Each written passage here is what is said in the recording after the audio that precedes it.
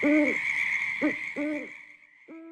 guys, it's been an absolute eternity since I filmed one of these videos. I actually checked back on my videos and it was like something like July 2014 since I filmed our last favourite videos, which seems kind of crazy. I don't know why I stopped filming them. I guess I don't buy as many things now as I used to, which would make sense why I would stop doing them, but I figured, seeing as I didn't have anything else to film lately, that I would do a monthly favourites. So the first thing that I've got here is very much a luxury purchase. It was my birthday this month and Mikey actually bought this for me. Best boyfriend ever. It is from Jo Malone and we got to go to the Jo Malone store in Cardiff, which is like the super shiny white pristine store, and in walks me with like all of my black and they probably thought, oh dear god. They were really nice in there. I've been in there a couple of times before, but this is the first time I've actually bought anything. They always let you try out the different scents and things, and they don't treat you like you're beneath them like some other stores I can think of. There are a lot of designer stores and especially some designer makeup counters. I tend not to buy them anymore, but there are certain makeup counters, you guys probably know the specific ones, and you walk up to them and they will treat you like crap and not expect you to buy anything. So yeah, this isn't the case. They're really nice, especially in the Cardiff store. And this is what Mikey bought for me. It does come all nicely wrapped up. There's a bow on here, it was done better. I can't really do bows and make them look pretty. But yeah, it came in a lovely box with some tissue. The tissue was then sprayed with another cologne. I don't know what it was, but it smelled really nice. I wish I'd been paying attention and seen actually what it was because it smelled amazing. So this is what he got me. He got me the large Pomegranate Noir cologne, which is absolutely beautiful. I'm really not good at describing scents at all, so I'm gonna look on my phone and just describe it to you because I don't think I can do it any justice with the words that I'm gonna throw at you. So it says on here, it is the sensuality of a daring red dress. Ruby rich juices of pomegranate, raspberry and plum are spiked with pink pepper and laced with Casablanca lily and spicy woods. And then it's just got notes down as dark and enigmatic, which I think that's why I like it. I've noticed a lot of fragrances that I buy now kind of smell like something that a vampire would wear. They should just invent a category for like vampire fragrances and I'd buy them all. It's sweet and spicy at the same time, but it does definitely have that kind of thing that makes it smell a little bit darker, kind of like the candles I tend to go for as well. It is a little bit musky and I tend to hate anything with musk in, but this really does it for me, and it lasts on the skin a really long time as well. And you don't necessarily have to be a woman to wear this. It is a cologne, so they're unisex, as are all the other fragrances that Jo Malone do, I believe.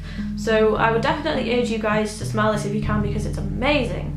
The next thing on my list is something that I've had since, I think, September time, so I've had it a really long time, but obviously because I haven't filmed one of these videos for a really long time, I would have showed it to you sooner, but it is this, which is Kat Von D's Everlasting Lipstick in Witches. I did do the Kat Von D's one product only challenge, which I'll link below if you guys want to see all the different things that this amazing product can do. It's not what I've got on my lips today. This is actually Kat Von D's lipstick in Slayer, just an ordinary lipstick. But I definitely prefer this one. It lasts a really long time, it dries matte, and it looks super duper pretty, and you go out and you can drink and eat things and it doesn't come off. It's so good. The next thing I picked up was from my all-time favourite cosmetic store, Cute Cosmetics. They now stock Lunatick Cosmetics Labs products, and they sell loads of things that are just perfect for people like me and you who like weird alternative things. Although this is slightly different because it is a neutral palette, but I thought it'd be really good for work, because obviously I can't really go to work like this because I work in a hotel and I might scare the guests, although it's a haunted hotel, so I feel like they should deal with that and just turn it into a creepy ass mansion and scare people, and it's scary anyway, so they should let me come to work like this.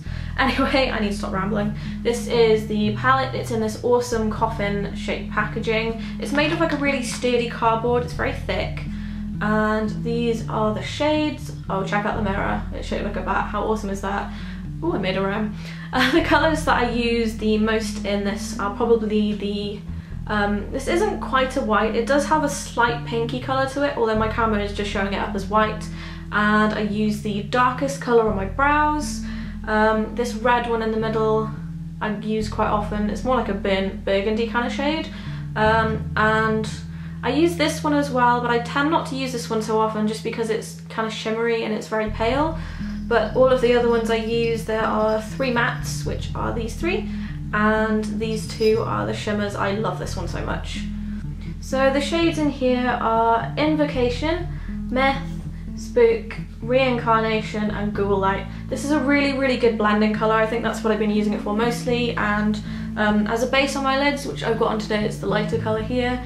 The other colours that I've got on are Sugar Pill products. But these are really good, and I'm thinking of getting one of the other palettes. They have some with some really bright neon colours, blues and oranges, which you can't really find that easily in a lot of places. So I would definitely recommend this company to anybody.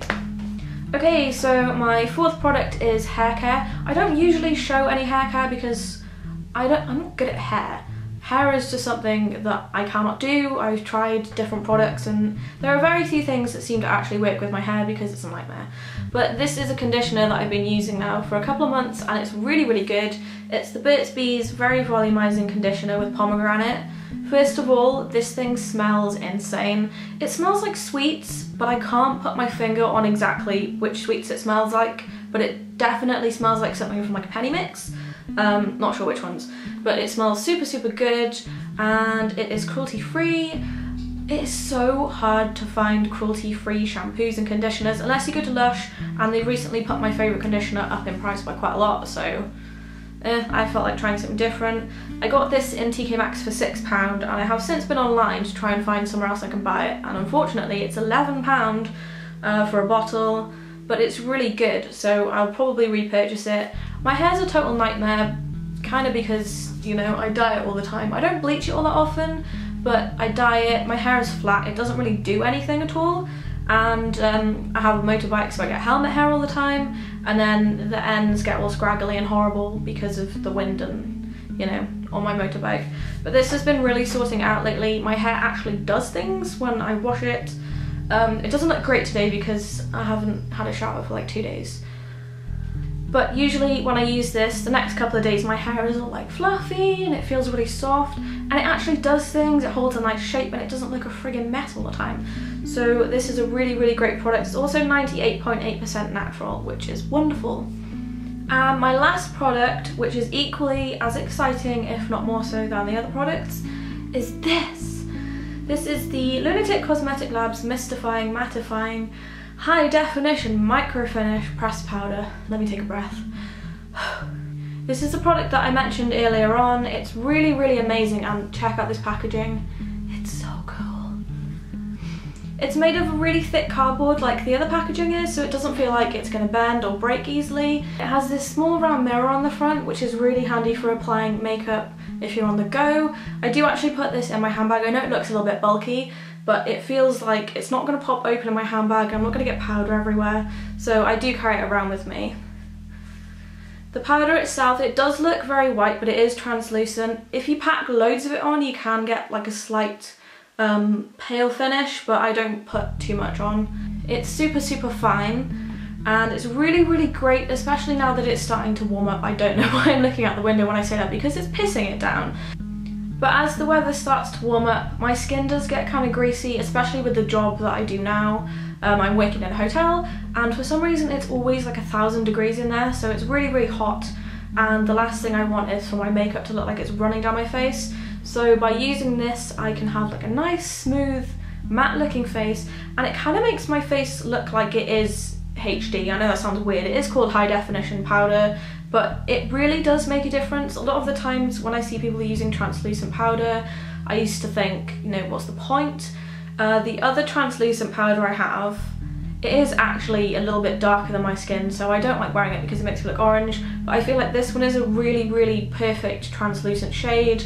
And you can also use it for blending out your eyeshadow because there's no colour. It's really good for that too. I don't know if I mentioned it before, but I also bought this on Cute Cosmetics. I'm not sponsored by them or anything, I just really friggin' like their products. You can get loads of things that only usually you can find in America, or things that are just really expensive over here, like Sugar Pill. They've got loads of Sugar Pill eyeshadows, and I do spend quite a lot of money on that. This will more than likely be my last video for a while because the season's starting to pick up. I live in a tourist town, so things are kind of busy at the moment, I'm currently the only person that does my job where I work, so I'm doing double the hours that I was before, and I start a new job at the end of this month as well, so I will have 2 jobs. I'm going to be super duper busy, but at least I'll have money to buy things and make videos, and I can be a little bit more creative. Hopefully I will actually get enough time off to film things. So I hope you guys have an awesome spring, just in case I disappear off the face of the planet until, I don't know, October. Have a lovely spring, have a lovely summer, and hopefully I will see you guys soon. Bye!